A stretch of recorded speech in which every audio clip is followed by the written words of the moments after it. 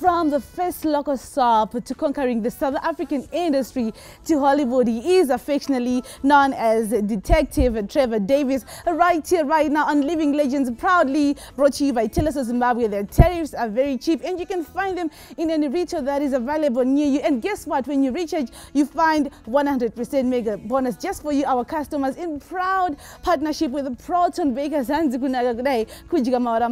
found on 250 grams, 500 grams, 1 kg as well as 2 kg, and you can also find them on any retail that is available near you. Yesterday, and of course, sitting on this beautiful couch is Indigo Interior, found on 13 Crescent, Borojo West in Harare. And then this beautiful dress is Timbani Bochko. Thank you so much to a top designer in Zimbabwe. Yes, I have Arnold Tongayi. Chirisa is making us proud overseas. Welcome to the show. Thank you for having me. Thank you so much for coming through. Oh, it's a pleasure. That was really impressive.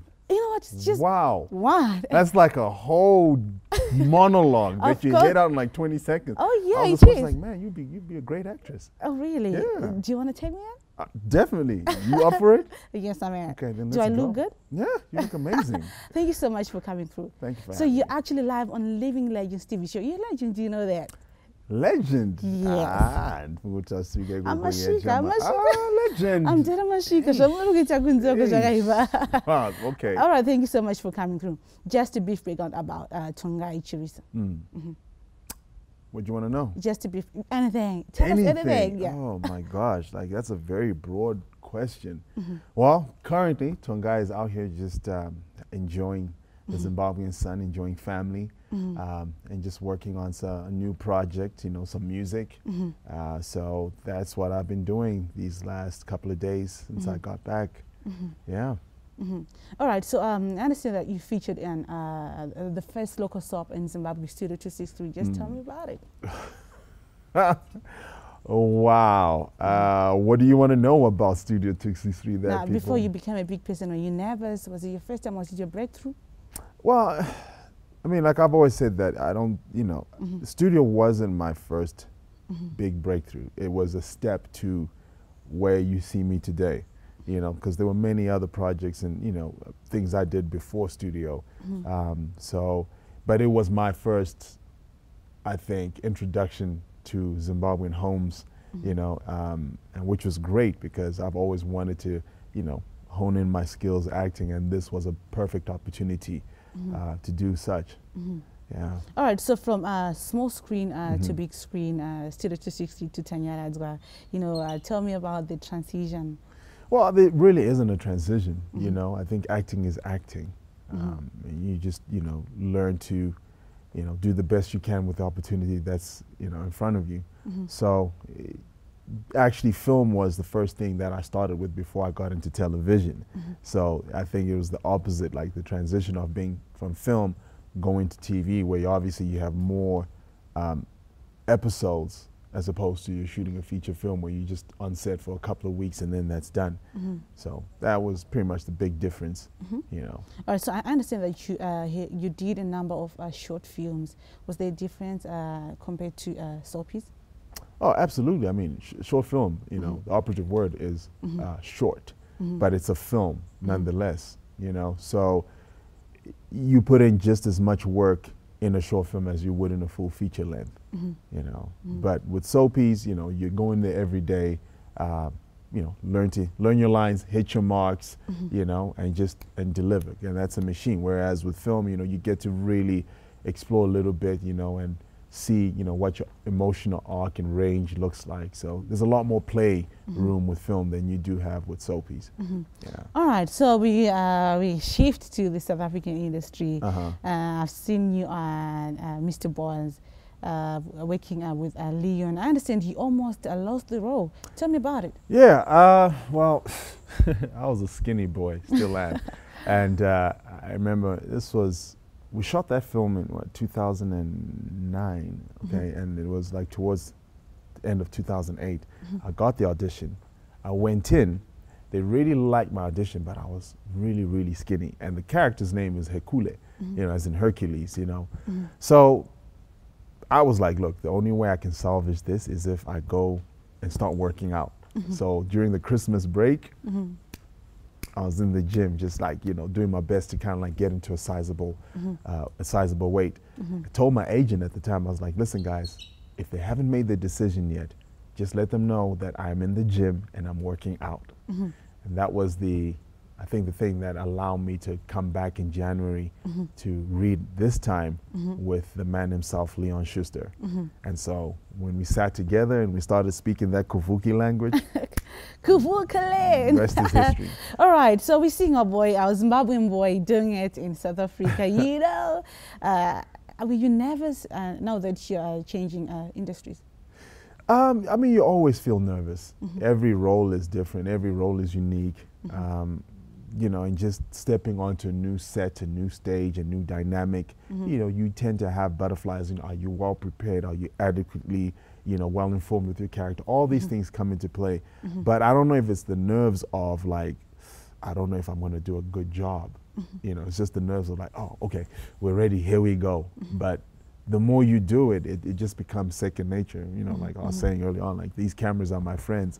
Tato Jairo on Saka, it's just like, okay, it's another thing that I just have to do. Yeah. So do you ever miss them? All right, we'll talk about this after the break. Yes, I have Arnold Chirisa right here, right now on Living Legends. Proudly brought to you by Chirisa Zimbabwe in proud partnership with Proton Bakers. Do not go away because we'll be right back after this short break.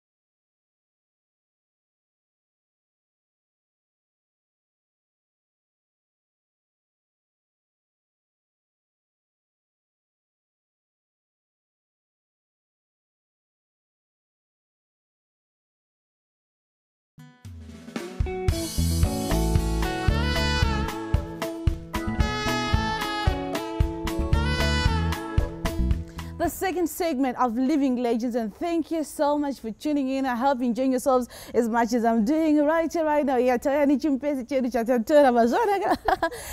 proudly brought to you by Chirisa Zimbabwe in proud partnership with Proton Bakers. I have Arnold Chirisa right here on Living Legends. So tell me, Arnold, boom, we're in Hollywood now. I've seen you on NCIS, right? And other number of short films. Just tell me the experience and the transition of first Zimbabwe now, South Africa now, the States. I mean, it's a wonderful journey, but I would never take credit for myself. I think, when God has a plan for you, Sure. He always makes a way where there seems to be no way. And I know that, I used to say like, in Indian actor Hollywood, but Wow. never had an idea how to get there. But, he's opened doors. I'm very grateful to him for that and what he continues to do. But yeah, NCIS was a wonderful experience, growing up listening and watching, LL Cool J, listening to his rap songs, and then here you are doing a scene with LL. It's pretty surreal. Ndakamboita starstruck mbicha. Kutokanganwa my lines. And cut, no, you forgot your lines. Sorry. Okay, let's do this. But it was fun. It was fun. It was a great it's a great experience to kind of like work with professionals out there and people that are on the ball.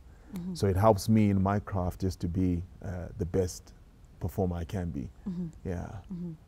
All right, so I understand that. Okay, so do these guys ever appreciate guys from Africa, especially Zimbabwe?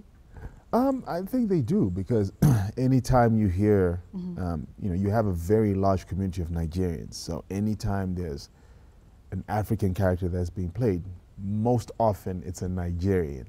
You know, so wakati tukuda an African accent, the first ear that they know Nigerian. is the Nigerian accent. So, you know, now that there are a couple more Zimbabweans coming in, they now realize, Amy, there's not just one sound, you know, because when we speak, we sound more British than anything, you know. So it's nice to see that evolution beginning to take place. There are a couple of other Zimbabweans that are doing really well. There's Bongile Mlambo, Alvina August, you know, just to name a few who are already, you know, Mukaona, so you may not know, but, you know, one way kumusha. Yeah. All right, so has this in any way changed your career? Oh, absolutely. I mean, it's like the Mecca. You know, I always compare it to, you know, you hear the Peter Ndlovus and them. When they went to Coventry, you know, the English Premier League is the best, you know, football league in the world. And just like Hollywood, you know, anyone that wants to be an actor, you aspire to get to the highest level possible. Yeah. All right, so after all these achievements, what are you doing to give back to the society? Coming home, you know, you contribute in the smallest way or the best way you can, you know, and you know, as time goes on and as, you know, as the allocates continue to happen, as the career continues to expand, you can do more.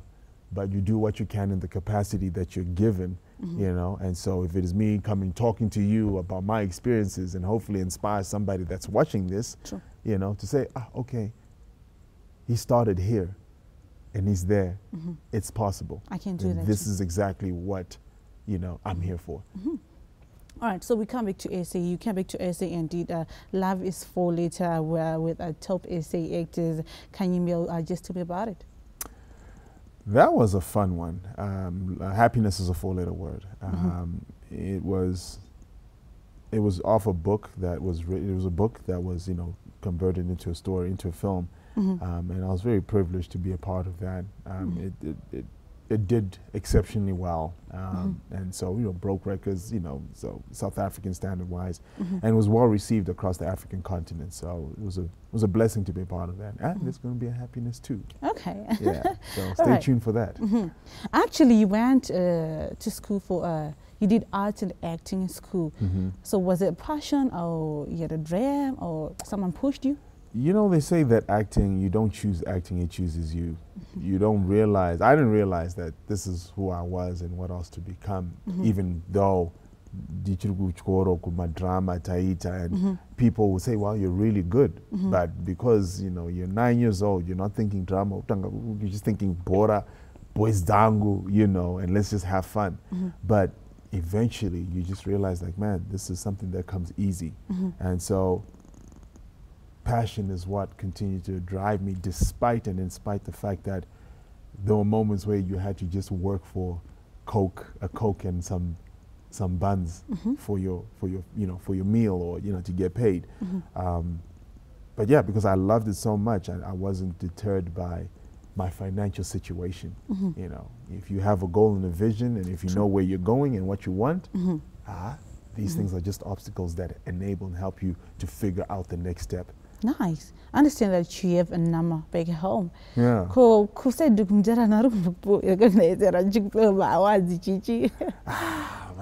mean, it's a great one. Like, you know, first time, I've actually got two. One for theater, for wedding night, and one for, I think it was studio? Or Tanyaradzwa. I don't know, but it was the best actor for film. Studio. This was for Studio 263. So that was nice to get those before I left for South Africa. So then eventually, boom. Yeah, very proud. The top of the world. Yeah. All right, we're gonna take a short break. Yes, I have Arnold Chirisa right here on Living Legends. We'll be right back.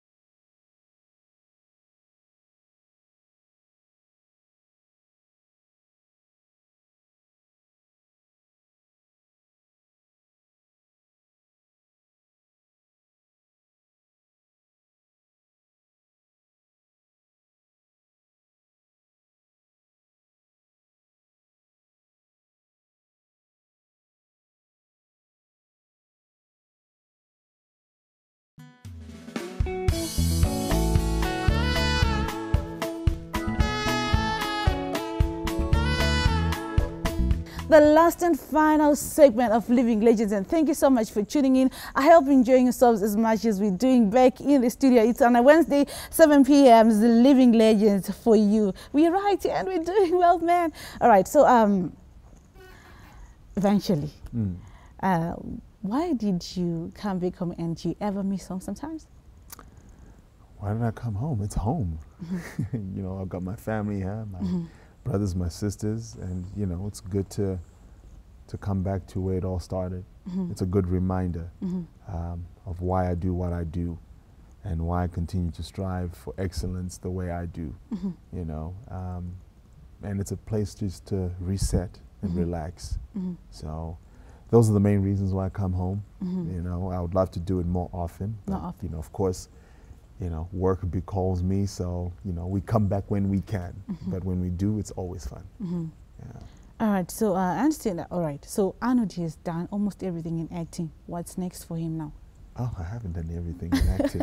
I've just begun. I always tell people that, like, you know, it's a stepping stone, you know, until, you know, you are able to achieve everything else outside of the acting, because that's the job. You know, there's so much to live for. There's so much to do outside of just acting, because that's not who I am. You know, it's what I do. So, you know, basa basa. Basa basa. So, are you planning on developing new talent? Absolutely, absolutely. You know, I try to do what I can by bringing in. Right now, it's kind of like in the music, you know, because film is a much longer process. But we are in the process of developing scripts and you know, things that we would love to come and shoot back home, you know, and so a lot, you know, with circumstances that are favorable, you know, because obviously you just want to make sure that it's a business, and you want to be able to make a profit or actually have something that's viable that people can enjoy, you know, not only in Zimbabwe but the world over. So, you know, with that being said, yes, you know, we are, you know, I've got my good friend Joe Njagu, who's a, you know, film director that I'm constantly in touch with. Yeah, so, you know, I'm aware of who's around and what they're doing. So when we do come, you know, we have a good pick of the best in Zimbabwe. All right, so Arnold, yes, this is the truth. Yeah, the Zim film industry is not the same anymore. The yesterday and the current one, they're just two different things. I'm sure you can witness that. If you're to sit down with Kirsty Coventry, our minister, what would you suggest for her? Oh my gosh. What would I suggest? And, you know, I think I'll throw this back to you. Like, imagine if you know, if we got a banking industry. Now, imagine if that wasn't an industry where you didn't have people that go to school to learn accounting and business finance and all these things. And then people just wake up one day and say, yeah, I want to be a banker, I want to be an accountant. Would you trust that person? Yeah. Absolutely not. So I think these are some of the things we need to address, that if the banking industry can have 4, 5, 6, 7 different banks, true, TV should also have 4 or 5 different TV stations, you know, public and private. It's the only way we can create the work and the jobs that people so desperately need. You know, we can't continue to keep relying on international money that have an agenda. But people like me, like Joe, the TTs, should be able to say, hey, I've got an independent company, I'm producing content for Zimbabwe, for the nation, for the world, you know, and it should be something that should allow everybody to be an inclusive player in, you know. So just like there are 7 different banks, there should be 7 different stations. Nice. Yeah. All right, so back at home, do you have family? No, this is home. Back at work, do you have a family? Back where? At work, do you have a family based on Bacon Estate? Yeah. I've got some sisters out there, you know, so, you know, we get together whenever we can, but we're like in different, you know, locations. It's like one is in Cape Town and one is in Harare, so, you know, but we do get to see each other. All right, just for the sake of my beautiful sisters out there, are you married? No. Okay, so he's not married, he's not taken, right? No, I'm not. All right, so we have an Arnold who's looking at us right now. Do you have anything that you want to say to the upcoming aspiring actors? Oh, I mean, if you really, really desire to do this, if you really think that this is your calling, keep going. You know, there should be no stone that should be left unturned, especially in your own home country. You know, if I was to ask you if you knew all the producers and directors in Zimbabwe, you should be able to tell me that. You know, you should be a go-getter. And despite, you know, the setbacks, there's always a way to figuring out the next step. So I would say, don't give up on your dream. I surely didn't, you know, and by the grace of God, I am where I am today. What do you have to say to the Zimbabwean fans who have missed you so much? I'm so glad to be home. I still can't, you know, believe that people still remember Detective Trevor Davies, but you know, it's a beautiful, nostalgic feeling to know that anybody that knows that this is where it started. So for that, I'm eternally grateful. And these are the type of fans, I should just call them friends, that keep me grounded and allow me to know where I come from and where I'm going. So that when I do come back, I can be able to share and build up more Trevor Davies. Nice. And the rest of the Living Legends crew, I'm joking. All right, so this program is being sponsored with Chirisa and Proton. So Proton, Mas, I don't know if I'm so my cookies. All right, so I remember them, right? Oh my gosh, yes. Oh, this is awesome. All right, so they're from Proton. I'm going to take these back with me to LA. Please do, don't give them to anyone. Appreciate it. Thank you so much for coming through. May God bless you, hey? You too. Thank you so much for having me. All right, that was Arnold Tongayi Chirisa, also known as Detective Trevor Davies, right here on Living Legends. I must tell you guys what. Bye, but do not worry yourself, because next week I'm back again, same time, same place, with another legend. So for your views and comments, or you think a living legend and you want us to pay a visit, do not hesitate. Feel free to contact us on the number that is appearing on the screen right now, or you can go to our Facebook page. You tell us what you think. So for myself, Maslin, Wanda Makara, our proud sponsors, Tell Us Zimbabwe, Proton Bakers, Indigo Interior for these beautiful couches, and of course the beautiful dress I am in right now, Timbani Bosha, the Living Legends production crew that was running around to make this show a success. Goodbye, God bless you, and see you next week.